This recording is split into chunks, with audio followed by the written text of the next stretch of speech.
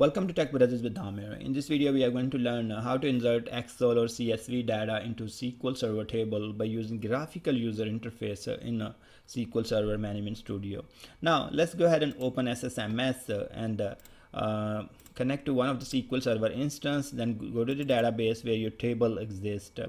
I have a table called dbo.Customer, and here is the definition of that table. I have an identity column, that's ID, then I have first name, last name, age, date of birth, and salary. So if I will select the data from this table, no records are available. What I need to do, I need to insert the data from Excel or CSV. So here in the folder, I have Excel file, customer.xlsx, and I have a CSV file, customer_2016.csv. I can use the import export wizard in SSMS to get the data from these Excel and CSV sources and dump into the table. But what I want here, I just want to copy and just paste in the SSMS. So how that part works, so we need to learn that. Here, open the Excel, and we have column first name, last name, age, date of birth, and salary. So column names are fine. We just need to grab the data and copy, and as we can go back to the table, we also have the same column, but there is one identity column is available. So identity is auto incremental value for this column, so it starts with the 1 and increment with the 1. So first of all, right click on the customer table and say edit top 200 rows.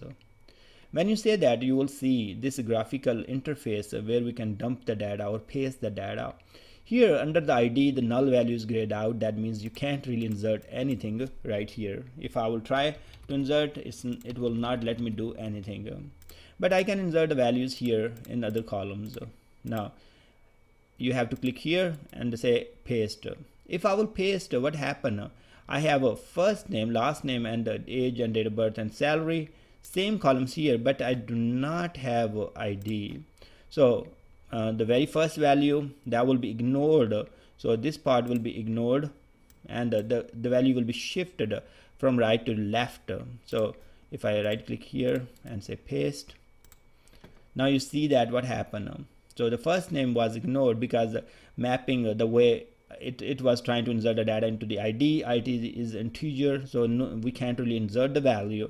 Then last name values became the first name, and then age part came here as 32 and 33. That is inserted because wildcard can accept the numbers as a string, and age, if you see here date of birth, when it came here as age is a tiny int that cannot have date data type values, so that's also ignored. And here date is date of birth is a date type, and the salary was numeric, so it was not able to insert. So the only thing was missing, we don't need the ID here when we insert the data. Other columns were right. The only thing, if we could have removed ID, and our paste will just work fine. I'm gonna go ahead and delete, close this one. If we select now, you see that these IDs are auto generated. The last name became the first name, and age is converted here in last name, so that's not correct information. So let's truncate this table. Now we go back to the table again, right click and say edit top 200 or 1000 rows, whatever you have according to your setting. If I can select only the column where I need to insert the data, or I have the data for those columns, I should be just fine.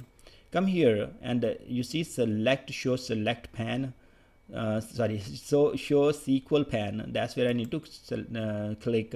Once I click there, I will see the select query that is prepared to show us these columns. So it is in top 200 ID, first name, last name, age, and date of birth, salary.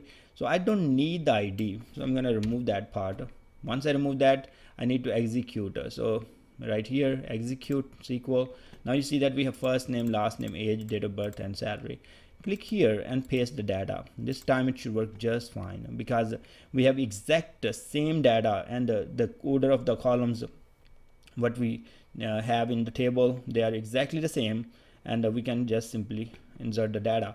Now if you can go ahead and run it, data is inserted. You can come here in the other window, you will see the data is inserted successfully. So from here we learned something.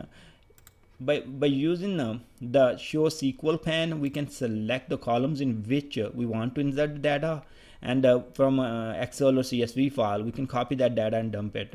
Now let's truncate the table again, close this window.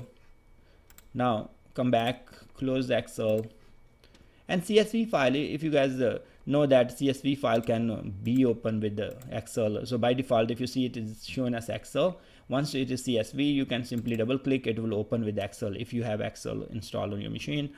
So now here these are the values I want to insert, and you see that I have even I don't have header and anything, but I know this is the first name, last name, age, date of birth and salary, and this is the ID, so I don't really care about that. Think about that, if I'm only interested to insert the first name and last name, so I can copy that, or if I'm interested to insert only date of birth and first name and date of birth, so let me delete these two columns. We are just delete, and I'm only interested to insert the first name and date of birth. I can copy that part of the data, go back, and here we go to this dbo.Customer, edit top 200 rows, and now go to the SQL pane, and once we are there, and we need to make a change to our query. If you know that we are only interested to insert the first name and the date of birth, so I'm gonna remove all of the columns and leave the first name and date of birth.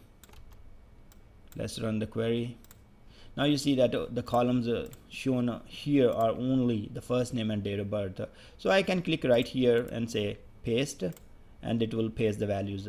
Now this is all good. If we go and select asterisk, select every column from this dbo.Customer table, that will return us the values.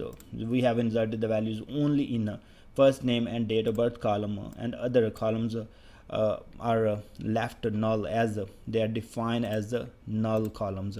So you see that here we have null constraint, and if they are not null, you will not be able to insert the data in first name and date of birth if the age is not null. You have to provide the value for age as well.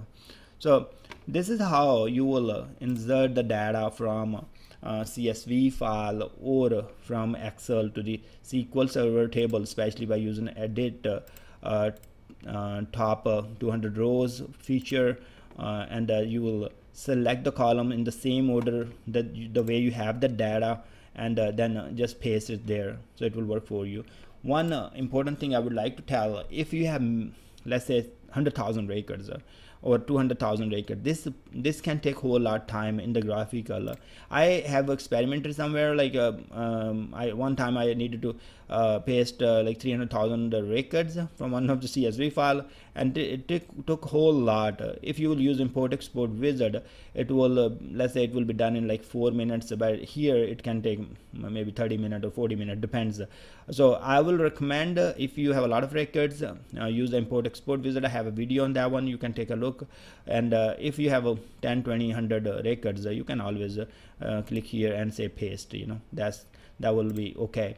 Now let me take you to the SQL Server or TSQL tutorial on TechBrothersIT. That's where you need to go, and all the scripts are available. So go to SQL Server TSQL tutorial, and here you will see this entire tutorial step by step. So I have chapters, databases, schemas, data types, and right now we are working on chapter 7, and this is the third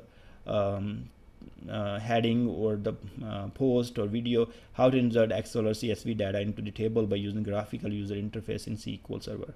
So I recommend watching or going through these all posts and learn the skills, and this will also help you in the interview.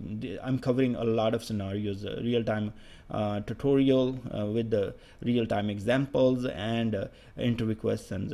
So thanks very much for spending time with me, and I will see you guys in the next video.